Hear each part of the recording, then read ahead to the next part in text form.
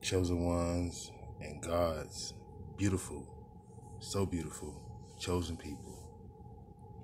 Y'all better leave that superstition stuff alone, man, because it is overbearing. It is outrageous. It is funny. It is crazy to me because people pay attention to superstition more than just the almighty divine ones. You know what I'm saying? Like, they be on that, like a slave mentality type vibe. Like, they can't help it because it's like it been passed down by generations. They be like, oh, you better not sweep my foot. Like, you say you sweeping and they walk by real quick and the broom touch, just a piece of the broom touch their foot. Oh, you better not sweep my foot because, no, let me get the broom. Let me get the broom. Let me spit on it. Okay, and you be looking like, what the, oh, because, you know, when you spit on the broom, you don't go to jail. Man, listen, the indigenous people all over the world, when they first made brooms, they were thinking about cleaning up. They weren't thinking about as soon as they sweeping the living room, here go a man pulling up on a horse because you swept a person's foot. That's crazy.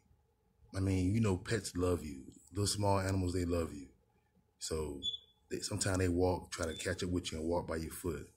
Some mother effer fell down some stairs. Now every time now, oh, you better watch out. You better watch out, the black cat. I'm telling you, you see the black cat? Man, it's dangerous. Man, that cat is the coolest cat. I done had black cats and gray cats. I love cats. But somebody done fell and bust I falling and I can't get up, broke their neck. It ain't funny, it's just a fact. Once it started, it's gonna keep on growing. Like, for instance, you throwing salt over your back.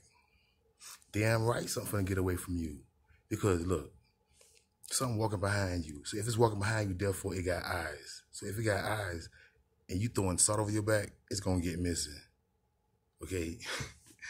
And then, you know, you got spiritual things about salt and entities and stuff, which is true, but they vibe is, hey, I'm telling you, you better watch it.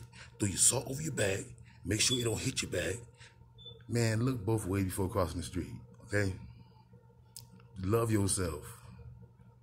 Love the Almighty Creator. Do something good. You know what I'm saying? It's amazing how people focus on like bad luck than just praises and praying and making themselves feel good. Like they could sleep at night, they could meditate, they could feel confident, chest out. But you better, hey, let me see the broom. Let me see the broom. Spit on this broom. Now you gotta spit on this broom because this person afraid that when they go outside to get in their car or walk to the store, they finna go to jail because a broom brushed their foot. And then, oh, you broke the mirror. You broke the mirror. That's 7 years bad luck. Man, listen, that's aluminum foil stretched over some glass. We've been here before the aluminum foil and glass. So now all of a sudden, they got aluminum foil and glass. You think about this. You making it happen. You making it exist. It's word, sound, power. It's already in your mind. Okay, your third eye open. Now you putting it on. You better watch out. I'm telling you.